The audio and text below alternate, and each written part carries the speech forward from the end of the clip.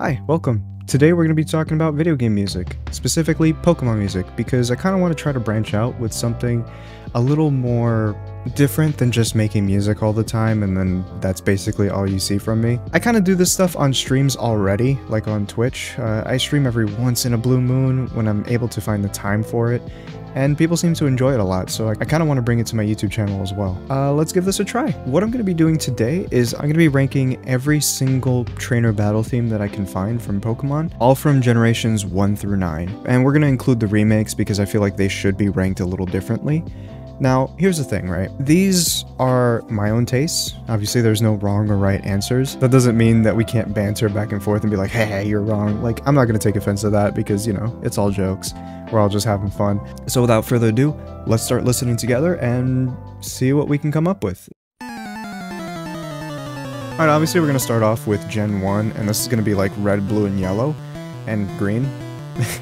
There's a lot of things to a song that you can judge, like composition, arrangement, and also instrumentation.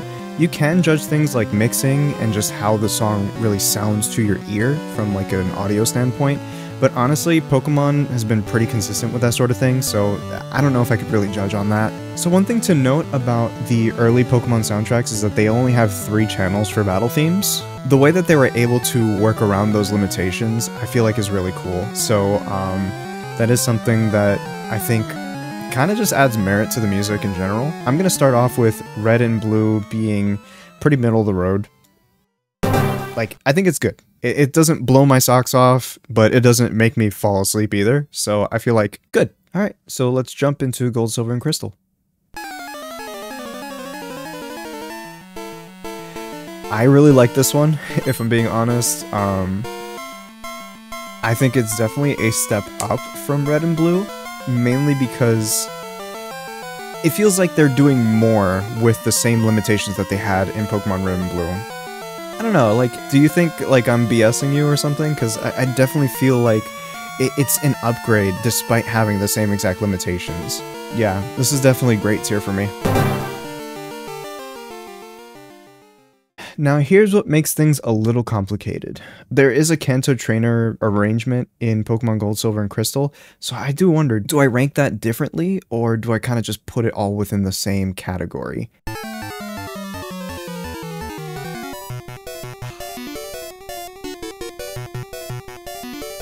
Oh, I really like this one. Yeah, man. Okay. We're gonna have to toss this up here in the great tier. It sounds great. I do like it a lot.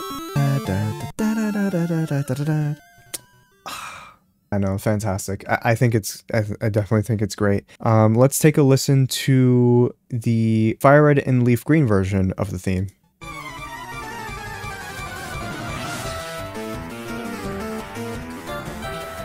I definitely find it to be a step up from the Red and Blue version. I don't know if I'd put it in the same category as the Gold and Silvers though, but it's good. Like, the instrumentation definitely brings out more of the composition because, you know, there's less limitations on the Game Boy Advance than there was on the Game Boy Color. So, yeah, you know what? I'm gonna put it above the originals just a little bit, but within the same category because, you know, we've heard this song so many times, it's been milked to death, so that does kind of knock it down a little bit for me. But either way, I mean, it's good. I don't really have any complaints about it. There's the Heart Gold and Soul Silver version of it.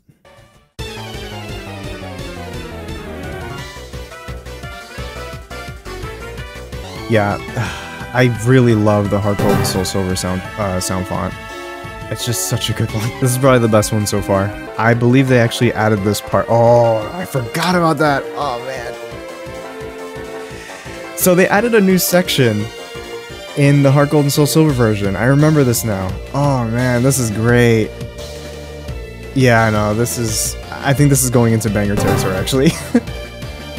Fantastic. This is such a good version. Okay, let's go to the Let's Go Pikachu and Eevee version.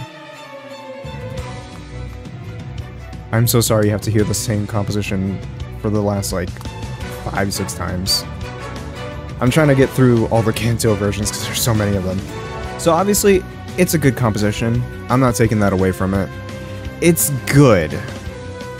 I wouldn't say it's worse than the first version, but it probably a nostalgic reason. I'm sure there's like some bias there, but it's just orchestral.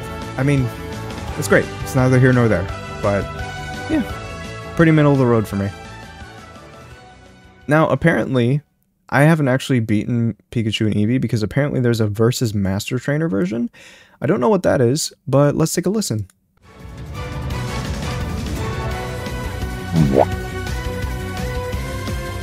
Okay. I'm gonna be honest with you, I'm not entirely sure the synths really add all that much to the song. I might just put it in the okay tier. Okay. Now that we're finally out of the hell that is Kanto, let's go into the Heart Gold and Soul Silver version of Johto. Yeah, pretty solid. Oh, sorry. I meant to put it in here. I feel like it's able to branch out just a little bit more because of the fact that, you know, there's no limitations like there were on the Game Boy Color. So, pretty good. I like this one a lot. Alright, now let's head on over to Hoenn. This is the region where I started, so let's take a listen.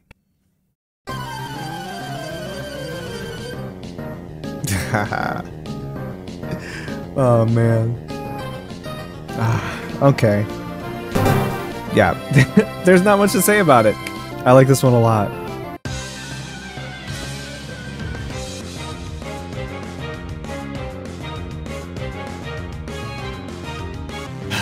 I hate to say it, I don't think this one really moves me all that much compared to the old one, and that's definitely some kind of like nostalgia bias. I'm not saying it's bad, I'm not saying it's even like worse than the original or anything, but it doesn't really move me all that much. It's pretty adequate for a remake of the original. So, let's put it in the good tier. Alright, now let's move on to Sinnoh.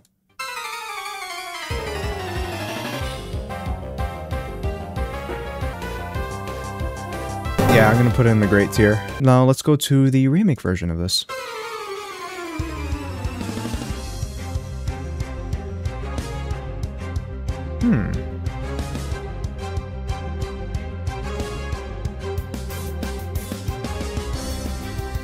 You know, I don't think this one's that bad. I do kind of like this one. That sounds about right to me. Now, the Legends Arceus arrangement. Okay.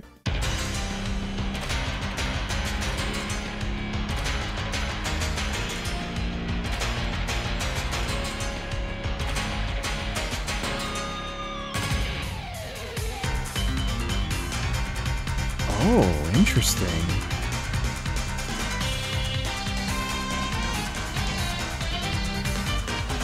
Wow.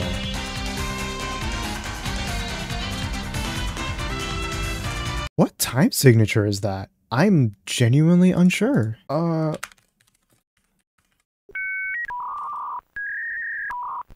So, composition-wise, this is crazy. It's technically just very impressive. Yeah, I think this is fantastic. Mainly because of, like, just how crazy they went with the time signatures. That is really cool. Okay, next.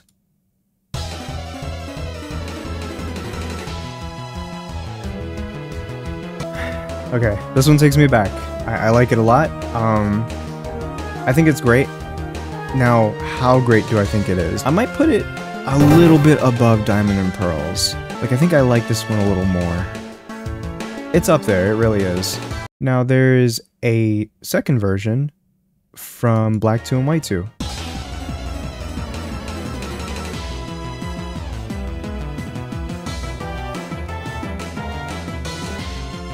I forgot about this. This is where they kind of like varied up the bass line a little bit.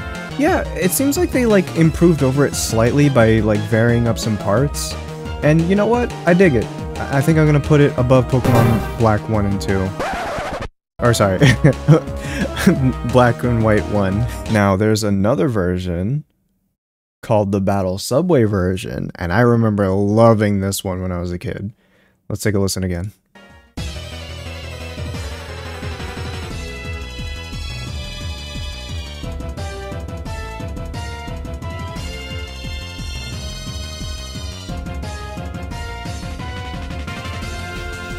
Oh, I love this. Yep. No, it still hits.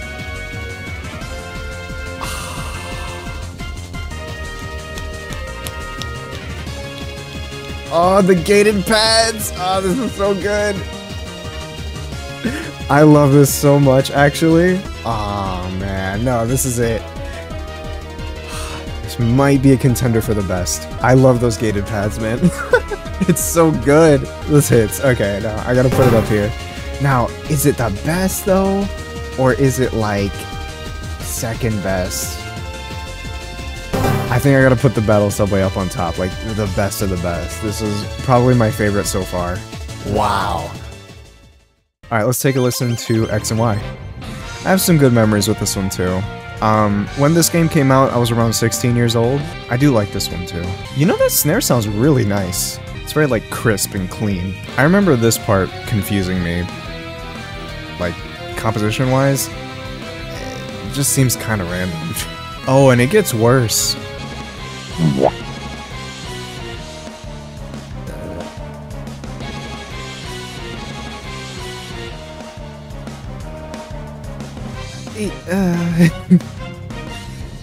Yeah, I'm not too... Okay. I'm gonna be honest, there's some really weird composition choices that I'm personally not too fond of. I mean, I've already pointed them out to you, so I'm gonna go ahead and throw this in the okay tier. But, yeah.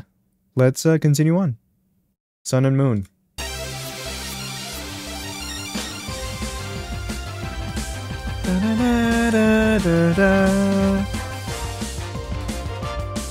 This was when I was in my first year of college. I think this is when this came out. It's fun. I think it's pretty good, honestly.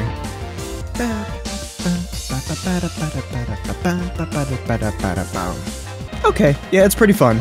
I like it. Now, where do I put it, though?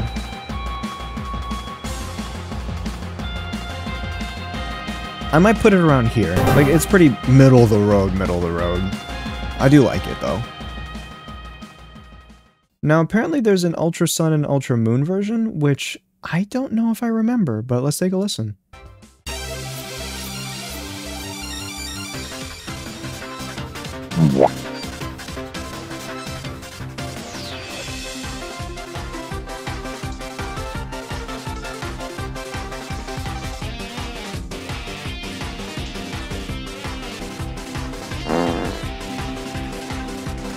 Moving on.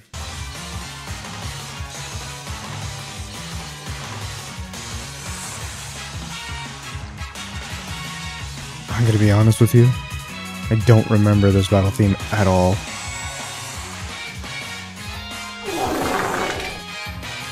Moving on.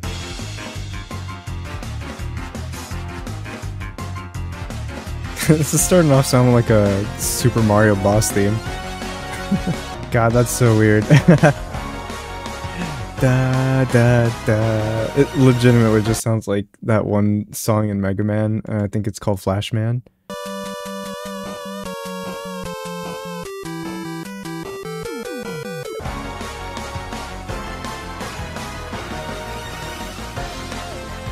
Yeah. Cool. Obviously it wasn't a reference, it was just kind of a funny coincidence in terms of composition. But anyway, that seems to be it. Surprisingly, this tier list doesn't have Scarlet and Violet in it yet. I guess this is an older one. So I'm gonna just use Pokemon Green as Scarlet and Violet, and I'm gonna throw it around here. I think it's okay. It's not like like I said, it just doesn't blow me away, but I definitely don't think it's boring. So, yeah, this is my tier list. Feel free to send me death threats in the comments. No, but obviously, you know, if you have any differences of your own and like what you would move things in your own tiers, definitely, you know, talk about it in the comments. I'd love to see like other people's different perspectives. So obviously this doesn't mean that what I have is the objective truth. It kind of just adds fun to the discussion because, you know, something that I personally don't find very exciting could excite you. And I think that's just really cool. This was a lot of fun. I'd love to try it again another time, and hopefully I'll actually commit to doing that. But we'll see. Thanks for watching, and I'll see you in the next video.